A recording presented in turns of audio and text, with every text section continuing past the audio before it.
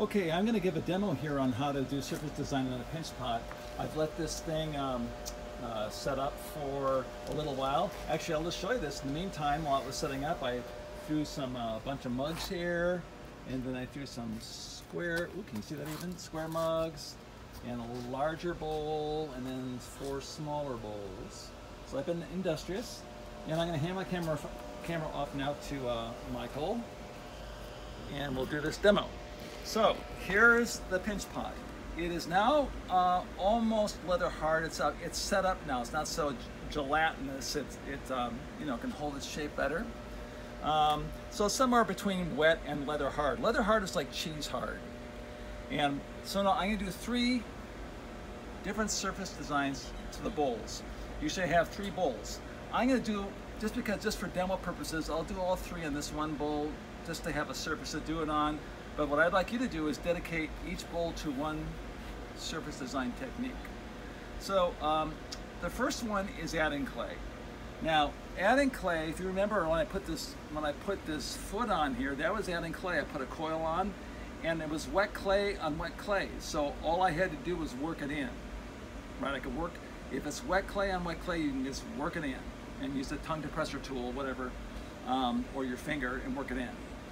If this was set up leather hard like it is now, and this was wet clay, I put a coil on, I'd score and slip. I'd rough the clay up with my needle tool, like really rough it up, put water on it so it becomes like a paste, then stick it on.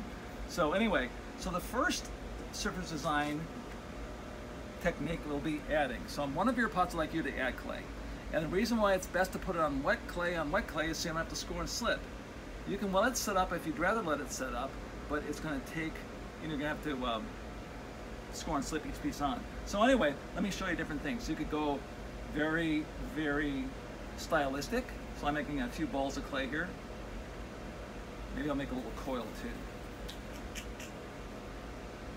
So I'll add a ball of clay on here and just work it in because wet clay on wet clay. So I could do that, and I could do it around the whole pot. I could add a little coil.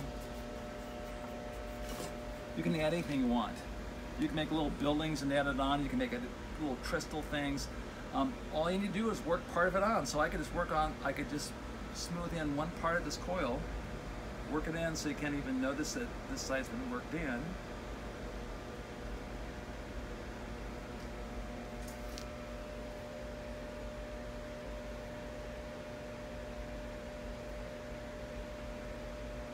Okay, so you get an idea. That's adding clay. You're adding clay onto the outside of this. You might want to think about, I might even put up a, we'll see, I might put a presentation up, a quick PowerPoint about visual rhythm, about just think of things repeating, and then they get further apart and closer together, so there's a rhythm to it. So you can think about that when you're putting the design on. You could really, you know, play with rhythm on it. More later on that. So anyway, that's adding clay. Now, subtracting clay is carving. And you can use anything that takes clay away. By the way, a lot of people will take their needle tool. I have one around here. Hold that front there, right here. A lot of people will take their needle tool and then scratch into the side of the pot like that. That's not carving, that's scratching. So I'm not just gonna draw, I'm just gonna not draw into it. I'm actually gonna take clay away. You've got 3 tools, well, 1, 2, 3, that can remove clay. And you go flat on this side right here, like flat. You can use the corner and get a finer cut like that. This one's round. I'm just showing you the various cuts you can do with your tool. You can use either side of this one to take clay away. Let me support it and get in there. It's almost like coring an apple or something like that. You can do like a wood cut and do very quick, rough and dirty things like that and make, you know, or you can be very, very, very stylistic and just make very clean cuts all the way around. The whole idea is though is that you're removing clay, okay? Again, you've got visual rhythm to work with.